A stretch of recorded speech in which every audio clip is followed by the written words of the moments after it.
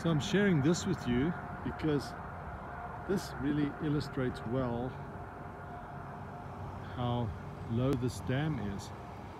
So you can see on the sides, you know, how it's getting very shallow and so forth. So let's go around and take a look.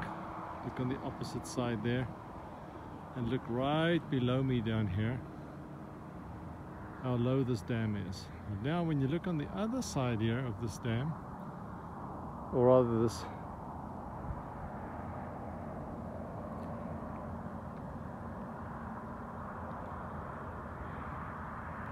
very interesting. Look at this. This used to be all filled. We were supposed to look at a big lake right here, and all you see is the bottom, with a little stream running through the middle. Quite a surprise, isn't it? So drought's doing a thing here. Now it's been many years now of drought here, so fascinating.